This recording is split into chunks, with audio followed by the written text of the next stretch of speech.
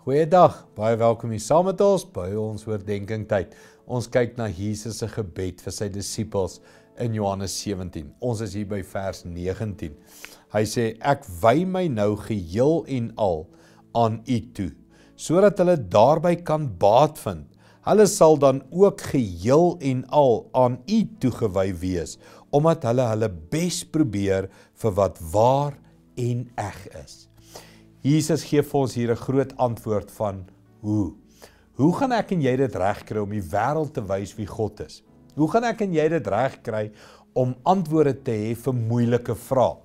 Hoe gaan ek en jy dit regkry om God bekend te maak? Hy sê deur toewyding. Jesus sê ek doen dit nou weer self.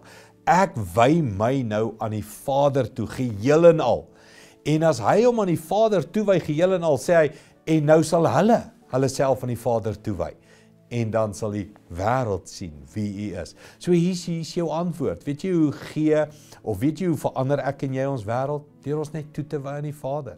Deur net een te word met hom, net meer tyd met hom te spandeer. Net om jou wil te onderwerp aan sy wil. Deur jou te gee aan die Vader. Hoe meer ek en jy oorgee aan die Vader, hoe meer leef die Vader deur ons. Hoe meer ek en jy opgee om teen die stroom te beklei, hoe meer vloei die stroom van liefde en lewe en genade en vergifnis deur ons. Jesus het hom aan die Vader gewy. Dis my en jou opdrag ook. Kom ons wy ons nou aan die Vader. Kom ons doen dit sommer in gebed. Hemelse Vader, ons gee aan U ons hele lewe. Ons gee aan U ons keuses, ons besluite. Ons gee aan U ons tyd. Ons gee aan U ons geliefdes. Ons gee aan U ons finansies. Ons wy ons hele lewe aan U toe.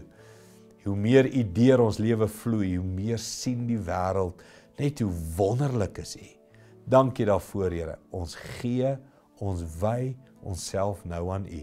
Dankie daarvoor in Jesus naam. Amen. Goed gaan, sien jou weer. Moenie die woord erediens misloop nie, Sondagoggende om 11:00 op SABC 2. Om by te dra tot hierdie bediening, SMS die woord na 49724.